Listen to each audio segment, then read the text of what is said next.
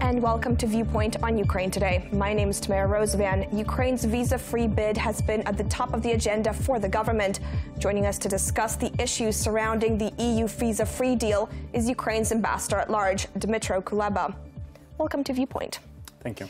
So I understand there's been various reports of when Ukraine will get its visa-free regime. Ukraine's Foreign Minister Pavlo Klimkin said that he expects the EU to provide visa-free regime to Ukraine by July 2016. But how close is Ukraine really to getting it? Just a couple of steps away from it. Ukraine has done a tremendous work to meet the criteria and implement standards necessary for the introduction of visa-free regime with the European Union. Now there is a will on both sides, from the European side and from Ukrainian side, to see visa-free regime functioning for the benefit of Europeans. So we just have to finalize what has not been done yet, and these are two major things, which are first the draft law, the law on e-declarations, electronic declarations, and the National Agency for the Prevention of Corruption. These two things should come in place, should come to existence, and this will be two major steps towards the visa liberalization with Europe. I see. So some of the 2 points that you mentioned, one of them is to fight corruption through this e-declaration. Yeah. Both of them are related to anti-corruption efforts and mechanisms, and I see commitment and will in Ukraine. And I see it daily, seeing how my colleagues work. I see their will to finalize this process and to reach the goal we've been kind of striving for years. But apart from that, the EU has been kind of hesitant to grant Ukraine this visa-free liberalization, or so some officials in Parliament say, as a result of the conflict in Donbas, because Ukraine hasn't been able to reach a deal which will see a permanent and lasting ceasefire in the east. Now, and the EU is also asking that Ukraine implements the Minsk agreements, which includes granting the occupied Donetsk and Luhansk regions of self-governance. Well, Minsk process and visa liberalization process are two different processes. That's clear. And they don't affect each other. They do not affect each other. They could have affected each other in a sense if Ukraine was not able to control internal migration. But we have demonstrated to the European Union and to the world that Ukraine is capable of managing more than 1 million of internally displaced persons who do not stay on the border with the European Union trying to cross it. We absorbed all these people and we helped them inside the country. So the argument that Ukraine poses a migration risk for the European Union is absurd, because the reality check proves the opposite. We also have to understand, and Moldova and Georgia examples are very clear, that the existence of a conflict on the territory of the country cannot be considered as a major obstacle to introducing the visa-free regime, because one of the things is that the conflict is in the eastern part of Ukraine, while the western border with the European Union, properly equipped and managed, is thousands of kilometers away from it. Look at Moldova with Transnistria, look at Georgia with South Ossetia and Abkhazia. Moldova already enjoys visa-free regime, and Georgia is on its way to it. Georgia is expecting to.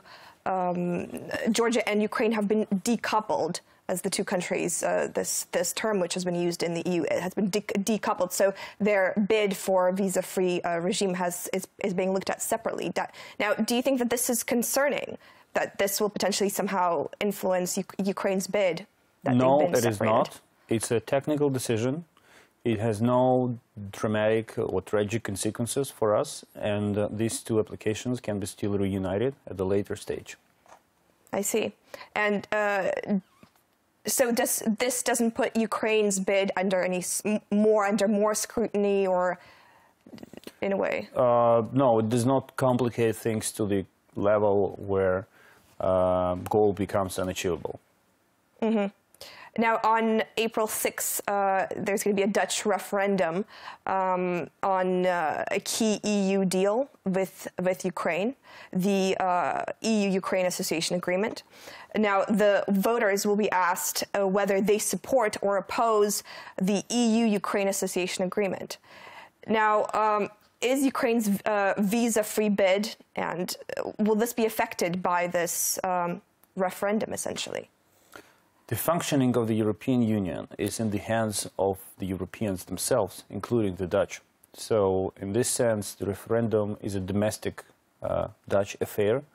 And I would like to point that the main target of this referendum is not Ukraine, but the European Union itself. It's the relationship between the Dutch people and the European institutions that led to the referendum. But isn't that what the Dutch want? Want others to believe that this is more about Euroscepticism and not about Ukraine's conflict and the issues that Ukraine is facing. Well, this is the truth. I mean, this is the reality. It is about European skepticism, and Ukraine was picked up as a soft target for that, unfortunately. And this is what we are trying now to explain to the Dutch, that, guys, do not kill a European nation because you do not like European institutions. These are two different stories. But when you ask about visa liberalization, first, the outcome of the referendum cannot stop the visa liberalization process. But the argument our opponents in the Netherlands use regularly is that visa-free regime will open Europe and Netherlands to the waves of the millions of Ukrainian migrants flowing into the European Union, taking jobs, and raising criminal rates and all that kind of negative scenario cases. But this is not going to happen. First, I have already mentioned that Ukraine effectively absorbs and manages internally displaced persons. Second, Ukraine is not a channel of illegal migration from Syria, because the flows are going through different countries.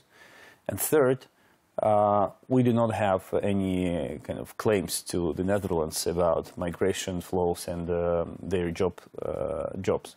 So this is a political argument, but it is not supported by facts. And this is what we are trying to explain to them, to the Dutch people, that Ukraine poses no threat. It is not a threat, it's an opportunity. Mm-hmm. Very interesting. The referendum is actually an advisory one. Now, can you kind of explain to our viewers what that means?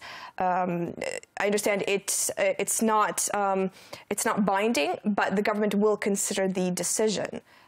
Well, it's about political traditions and political culture in the Netherlands. So it will be in the hands of the government of the Netherlands to either accept the result or to not to accept it.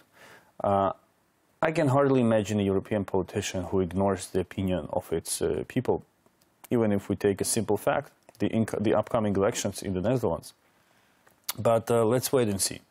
We are working now to bust myth, to repel all this, some absurd arguments against Ukraine, and to explain to the Dutch people what Ukraine is about, that it deserves support and not opposition. I see. Now, if the majority of voters will vote no, according to a poll conducted in January, a majority of Dutch voters opposed the Netherlands' ratification of the European Union's association agreement with Ukraine. This is according to a broadcasting program, Jen van Dag. If Dutch voters do oppose the agreement, what will that actually mean? Let's wait until it happens. We work hard, as I said, to explain the essence of the association agreement to the Dutch voters. And I would like to point here also that Ukraine is not part of this election process officially. So it's not the government has no effective tools to actually campaign inside the Netherlands. We abide by Dutch law and in no way try to impose our opinion and thinking on the Dutch people. But the major efforts are now being undertaken to explain to the Dutch that there is nothing they should be afraid about, and that Ukraine should not fall a victim of the Euroscepticism. So let's wait until the 6th of April, and then we will be able to comment on the results of the referendum and what's going to happen next. Okay, well, we'll be looking out for that. Thank you so much for coming into our studio. Thank you. This has been Mr. Dmytro Kuleba, Ukraine's ambassador at large. You've been watching Viewpoint on Ukraine Today.